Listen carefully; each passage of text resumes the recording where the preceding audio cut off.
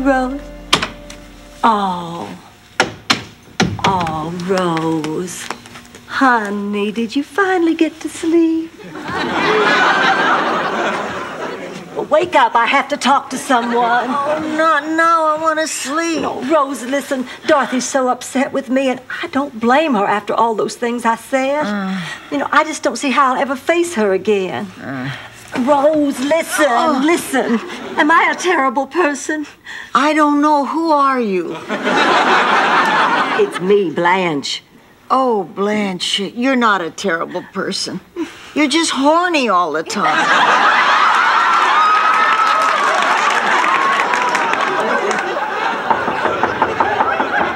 Rose, it's Dorothy. Oh, gosh, I can't talk to her, not now. Oh.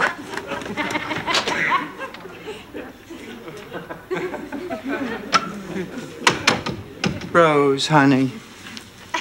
Are you awake? I don't know. Oh, that's good enough. I need to talk to someone. Rose, it's been a terrible night. Ted turned out to be as big a jerk as Blanche said he was. Ted who? Never mind. How did I let myself get involved? I mean, how could I allow a man to come between me and my best friend? Blanche is never going to forgive me. I forgive you. Hey, where did you come from? Oh, I was hiding behind the drapes. What is this, Hamlet?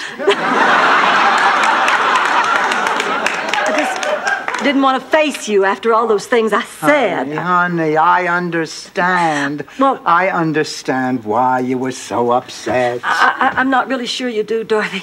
You see, I threw myself at Ted, and he just tossed me aside like a ratty old pair of sweat socks. Well, I'm not like you, Dorothy. I'm not used to that kind of humiliation.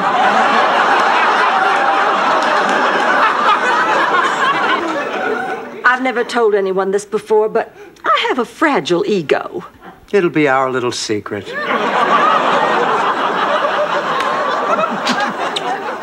Rose, don't worry.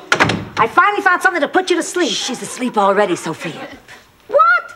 After I spent all day making her the Sicilian sleeping potion? Oh, Ma, come on. Hey, this saved my Uncle Giuseppe's life. One swig and he slept through the Allied invasion. Ma, that's ridiculous. Here, take a sip.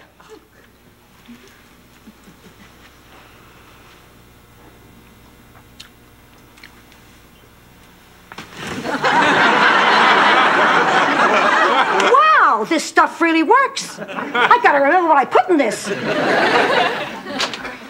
Takes so little to make her happy.